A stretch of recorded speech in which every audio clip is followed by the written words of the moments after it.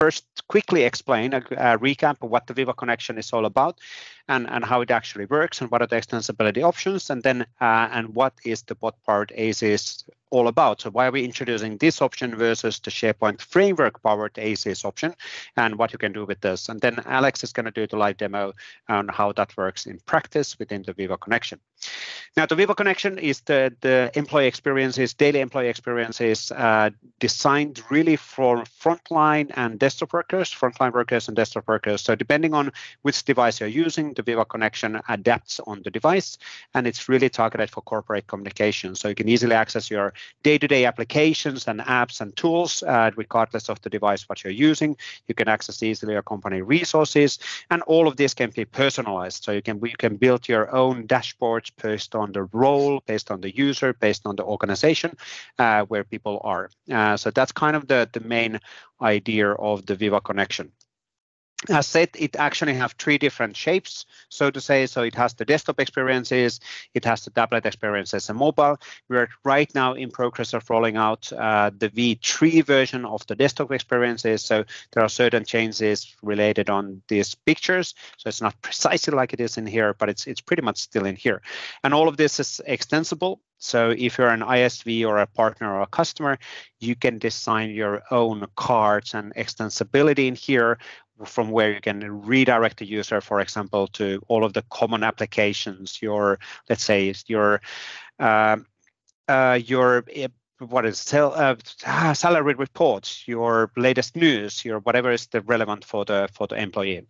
And really the key point here is that this is really targeted for across the devices. So if you have frontline workers, for example, in the transport, for example, let's say bus drivers or nurses in hospital, they don't sit in the front of the desktop, but they can still be connected to your company using the mobile experiences and stay up to date and access the relevant tools and resources what your company is providing through the different experiences what we're having here. Now, what I wanted to also quickly kind of a recap is common use cases the customers and partners are building. So of course, for employee tools and apps, classical examples will be pay stub and benefits. For example, in Microsoft, I can go and double check my pay stub details using the Viva Connection within the Microsoft own Viva Connection installation. IT supports time of request, travel and expenses, weather and stock vesting information, data insights and analytics, and well-being and wellness. So having a one location where the employee tools and HR access information is available. Frontline workers, shift management, task sign-off, approvals, time management, on-site virtual appointments, inventory overviews, all of that stuff can be really considered as a great examples for frontline worker scenarios, which are accessed then using the mobile UI. All of the career growth, learning and development, work anniversaries, birthdays, all of that stuff, typical examples as well, what people are using within their Viva Connection dashboard. So as you are, for example, commuting to your work, you can just quickly open up the Microsoft Teams and then access the Viva Connection dashboard and get access on the relevant information directly within your mobile phone as an example scenario. And of course, communication and engage, big part of this is corporate communications, making sure that your employees can easily access the relevant company news and announcements depending on their role and depending on the organization. So everything can be personalized as well. And of course, this integrates with the messaging and notifications within the Microsoft Teams. So whenever there's news announcements or if that's happening, employees will get notified on that as well. Now, Viva Connection does provide different extensibility options, which we're kind of covering here. The two different main options is either using the SharePoint framework, which is a web stack development tooling for build extensibility for Microsoft 365, and you build ACs as in adaptive card extensions using the SharePoint framework. And from those ACs, you can then deep link to the teams. Now, some of our partners, however, were saying that, well, we do have already bot framework powered bots in the Microsoft Teams. And as Viva Connection cards are actually adaptive cards, why couldn't we use bot framework to actually provide those adaptive card experiences within the Viva Connection? And that's what the bot framework part ACES is all about. So for those partners who already have Microsoft Teams extensibility built using the Microsoft Teams bot framework, their existing investments, they can actually now extend those bot framework elements to power Viva Connection experiences as well. So, and that bot framework installation can be extended with additional things, which Alex is going to show, then to feed or response the dashboard those experiences. And that's actually really, really cool. So you can use your existing investments depending on which side you're coming. If you're coming from SharePoint framework side, same tooling, same extensibility, which works in Teams, SharePoint, Outlook, and Microsoft 365 can be used for Viva Connection. If you have already existing investments in the Microsoft Teams in the form of bot framework, you can extend that to also be part of the Viva Connection experience. Underneath, of course, we're accessing Microsoft Graph APIs, all of that like typically within the Microsoft 365. So as said, really the idea here is that if you have an existing bot framework powered experience as a chat within the Microsoft Teams, now the same bot can be extended to actually feed those cards and quick views and react on end user operations directly within the Viva Connection dashboard in the desktop or in the mobile or in the tablet experiences. But to show this in practice, let's actually move into Alex's screen. Alex has prepared us a demo to how to get started on implementing bot-powered Viva Connection experiences and how they work in practice. And we can see Alex's screen and audio is fine. Awesome. Excellent. Awesome. Yeah, so I'll show the quick demo, which is like dev demo, so no actual like use case or scenario, but still. So here I'm on the dashboard, and let's actually add a new bot ACE here just to show you that everything is working like expected, like with the SharePoint framework cases. So I have a bot ACE in here. Hopefully it's working and the Azure site is on. So as usual, I'm just adding the ASIN here to my dashboard. All the operations that you are expecting are working fine and powered by the bot instead of SharePoint framework code. So I can change some properties for my card, like community demo, some primary text. I click apply, all the information goes to the bot. Bot replies back that, hey, everything is fine. Let's apply these properties. If I publish it, you can see like you can use quick views. You can use actions where you have like new features in your card. And I'll show you in the code how it's done. But basically, same as for any SharePoint framework card, you have the same functionality basically, but that is powered by the bot. So how it's done from technical perspective? First of all, right now, to make it happen, you should, as always, upload the solution to your SharePoint app catalog. And actually, this is not a SharePoint framework solution. It's a Teams solution. So it's a zip archive that you usually can upload to the Teams, and because of that, it's much easier for existing kind of developers, ISVs who already have bots in Teams. It's basically the same package that you can apply, deploy to the SharePoint app catalog. Same for the bot registration. So as usual, the bot is registered as a bot service in the Azure. The only change you should do to make your bot work in Viva Connections, you should add Microsoft 365 channel. So for Teams, we are using Microsoft Teams channel, and for SharePoint framework, not SharePoint framework, but for Viva Connections and for SharePoint, we are using Microsoft 365 channel. So this is the only change you need to do to allow your bot work in Viva Connections.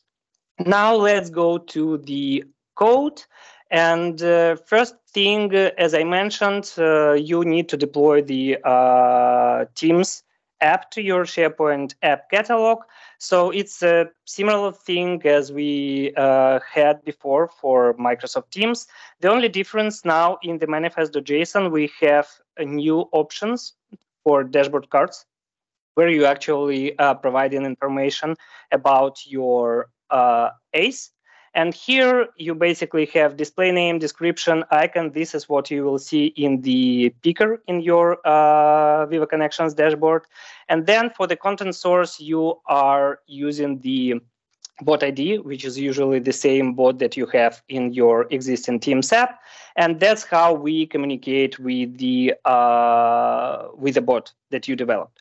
And good thing here, technically, you can have multiple cards at the same time. So if for some reason you have multiple scenarios that are powered by the same bot, you can provide multiple dashboard cards in the manifest.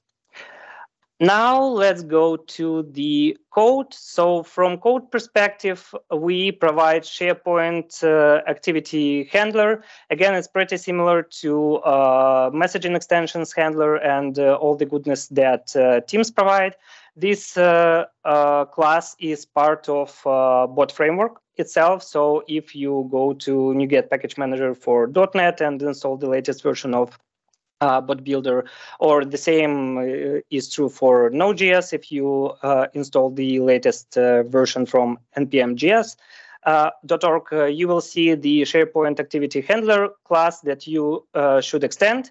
And you can override 4 methods in here to basically communicate with our core, with Viva Connections. The first method is on SharePoint task get card view. Basically, this one describes the response when we want to display the card view on the dashboard for the first time. So basically, when you add a new card to the dashboard, you will see we are sending this request to the bot, and it's up to you how to respond to it. I'll show a quick example of the code here. And by the way, all the types, all the functionality is provided as part of bot schema as well. So all the types, all the code is strongly typed, both for Node.js and .NET. And the classes are really the same as you would expect from SharePoint framework. So when we are preparing the card view, for example, we have primary text card, we have card view parameters inside, where you're just describing how you want your card bar to look, that you want to have card text component inside, like a primary text or heading. You have functionality to add buttons in your footer, etc., etc. And again, you can provide different actions. It can be quick view actions, it can be submit action, upload media, etc., etc. So all the actions that are available for SharePoint framework powered ACEs, they are available for bot powered ACEs as well. So as mentioned, the first method to override is get card view for the card view. Same for get quick view. When on the client side, we see that the quick view action is executed by a user, we will send request to get card view adaptive card markup. That is completely extensible. You can provide any information in there as you want. Another one is get property pane configuration. This is basically how we configure the property pane when in edit mode. So again, it's not like some manifest thing or some hard-coded thing for the bot ACEs. You can actually provide all the properties for the property pane as well.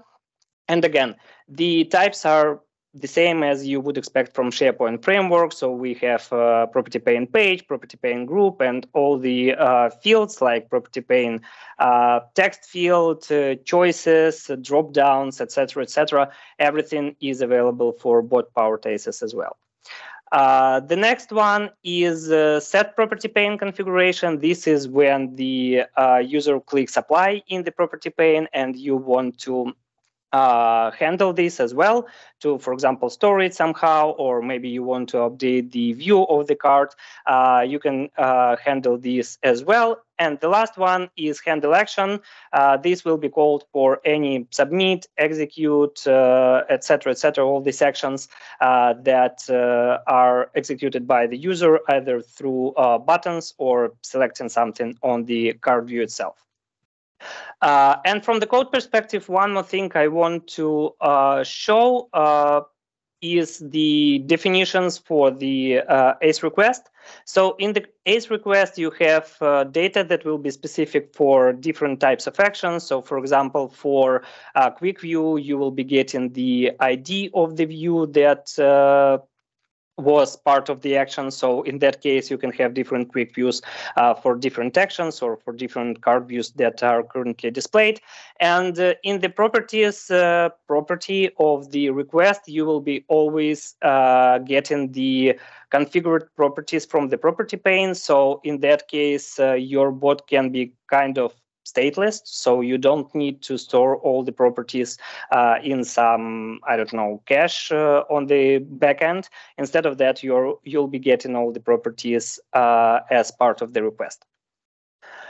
And yeah, so basically that's all from technical perspective. From implementation perspective, you just need to extend one single class. You should, or not should, you can implement 5 methods for different types of actions that will be sending to the bot. And that's basically it. But one more thing that I want to show, that as mentioned, we are trying to simplify development when you already have investments in your Teams bots and you want to provide the same for the Viva Connections.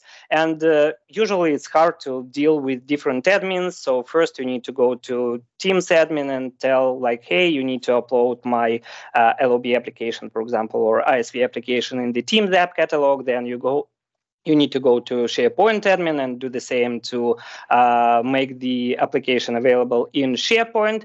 So we are aligning all that in one place. And this is still in preview, so don't try to use it at home. And anyway, even if you upload the app here, you will not see it in the dashboard yet. But I can basically use the same bot archive I used in the SharePoint app catalog. I will open it.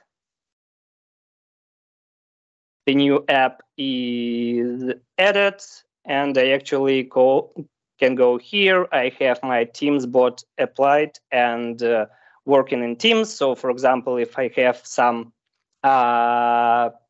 static tabs, personal apps in there, or actual bot, it will work in the Teams.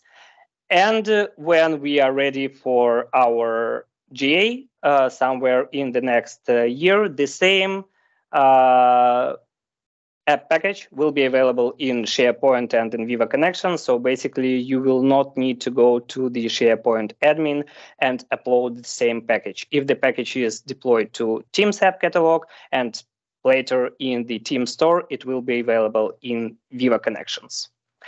And I believe that's all I have. Excellent. Thank you, Alex, on that one. Let me move in here. So just as Alex called out, so this is now coming pretty soon in preview. There's not yet tutorials available for you to get started, but we're super close on that. We're trying to get it in preview by end of this calendar year as a public preview. And for now, we'll call out all of that steps to get started in the documentation. Paolo Pialorsi, by the way, will do a getting started session on Thursday this week related on the setup as well and how to use Graph APIs and all of that within the bot-powered Viva Connection ACEs. So some additional content there.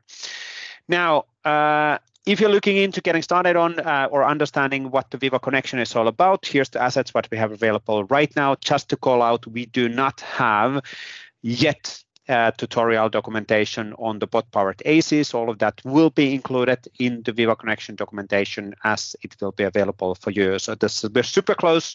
Technical situation is ready. We just need to get the documentations and guidance available for you so that we don't need to answer all of the questions in the issue list. So that questions will be answered in the documentation. That's now the delay. But that's pretty much it. So here's the resources. Thank you, David, on copy pasting those in the chat as well for you to get started if you're looking into doing building stuff in the Viva Connection. Just to call out here as well, the bigger picture in the screen is actually showing the Viva Connection version 3.0 experience, which is a bit more modified, and it has additional capabilities like a hero section, announcements, and all of that stuff. All of this can be also personalized, and you can build those dedicated extensibilities using the dashboard cards within the Viva Connection site.